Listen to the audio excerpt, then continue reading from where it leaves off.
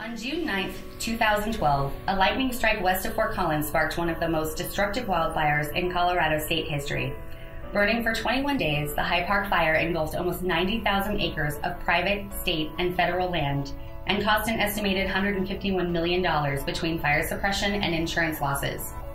Much of the fire's burn area enveloped the Poudre River watershed, creating a significant impact on Fort Collins' municipal water supply, as heavy sediment in the river caused the city to shut down its water intakes. Currently, there is no sanctioned mitigation recourse in the event of watershed contamination, nor technological means required to anticipate hydrological crises.